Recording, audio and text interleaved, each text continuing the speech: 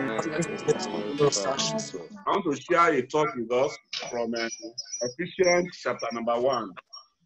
We are discussing Easter, and this word has been coming to me for the past 3 days, and I've been looking at it. And I want to share it with us at this time. And I bless the Lord because I'm sharing it first of all with our church in New York. Amen. Before we even break the bread for our church in Nigeria. Praise the Lord. Hallelujah. Hallelujah. I discovered something from that scripture, Ephesians chapter 1. Are we all there? Yes. Okay, and I'm reading from verse 17, that the God of our Lord Jesus Christ, the Father of glory, may give unto you the spirit of wisdom and revelation in the knowledge of him. Amen.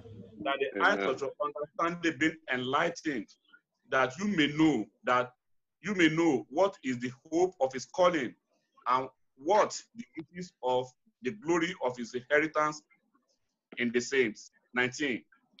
And what is the exceeding greatness of his power to usward, who believe, according to the working of his mighty power, which he wrought in Christ when he raised him from the dead and set him on his own right hand in the heavenly places, far above all principalities and power, might and dominion, and every name that is named, not only in this world, but also in that which is to come.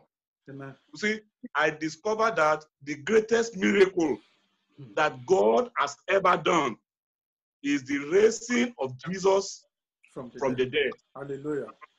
When you look at the creation, the Bible said, in the beginning, God created heaven and the earth.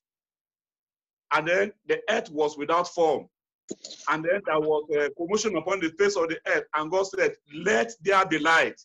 All those things came by the spoken word. When God was to create trees, he only spoke and the trees came. When God was to create fishes and all other creatures in the sea and in the bushes, he only spoke. But then when you look at all the testimonies from Genesis to the book of Malachi, you discover that there was no one that was described like the resurrection of Jesus Christ. Look at how the Bible describes it. In verse number 19 and verse number 20, it says, and what is the exceeding greatness of his power to us all who believe, according to the working of his mighty power. Verse 20, it says, which he wrought in Christ, whom he raised from the dead. When he raised him from the dead. Hallelujah. And set him upon the throne. When God was to raise Jesus from the dead, it was different from the rising of Lazarus. Jesus only stood by the side of the Lazarus. Lazarus came to be by the spoken word. It was different from the raising of Jairus' daughter. Jairus' daughter came to be by the speaking of the word. But for Jesus, God declared all the powers in heaven and the earth. He mobilized all the power that he had. And then he brought the power together to raise him from the dead. Why? Because there was a prophecy ahead that says, this same Jesus, that the grave cannot hold him back. In Acts of the Apostle, chapter 2, verse 24. He says the grace cannot hold him back. So what are we dealing with this moment? We are dealing with the fact that God have to use all the power that he had, because the weight upon Jesus was much. The weight, one, of sin, the weight of sicknesses and diseases, the weight of death, all rested on Jesus.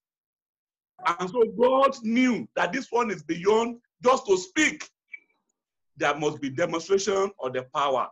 And so now this is the good news there. The Bible says this power will be made available unto us. Amen. Amen. You are not just an ordinary human being. Amen. You are not just an ordinary believer. I am so excited to announce to you today that every power that God has been made available unto you. Amen. By this resurrection, the Lord wants me and you to tap into it. The Lord wants me and you to look unto Him and receive this power. Amen. It is not for the angels. It is not for unbelievers. It is meant for me and you. Verse 19 says, and what is the exceeding greatness of His power to us world who believe? Did you believe? Yes. Yes.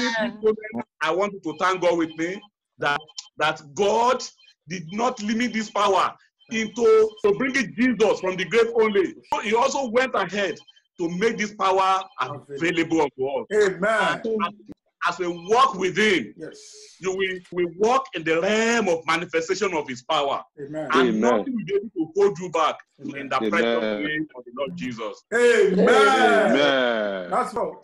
Where it stopped on the issue of power. I want us to go to the last part of Bible, Matthew chapter 28. Matthew chapter 28, verse 16. Note from what our daddy said. He said, God spoke to situations. He spoke to let there be this, let there be that.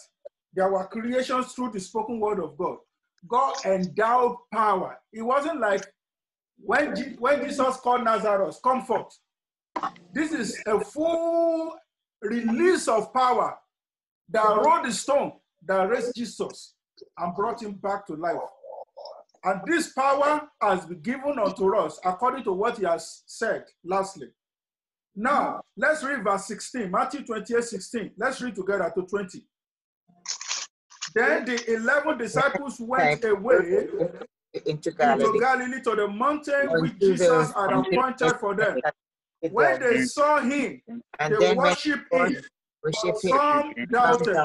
And Jesus came and spoke to them, saying, all authority has been given to me in heaven and on earth. Go therefore and make disciples of all the nations, baptizing them in the name of the Father and of the Son and of the Holy Spirit. Teach them to observe all things that I commanded you. And lo, I am with you always, even unto the end. Amen. Amen.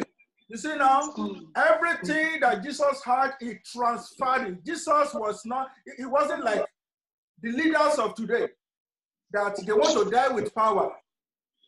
When Jesus was about to ascend to heaven, he released everything within him. He released it upon his disciples. He said, I have commissioned you. I have given you the authority. Now go with everything I give to you and make disciples of nations, and win and break and loose and bind in that authority that God has given unto us. Somebody say amen. Amen. Amen.